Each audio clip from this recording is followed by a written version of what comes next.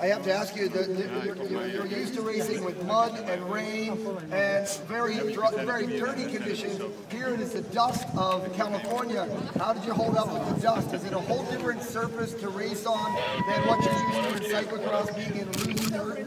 Yeah, it's really different. Of course, I'm used to slippery conditions too, with the mud and the ice and snow, but here the dust and the sand, it's different. No friction at all.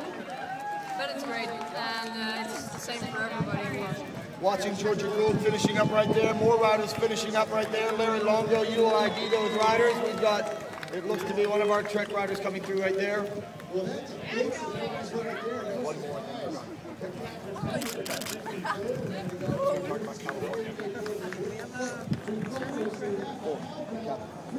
Four o'clock. It's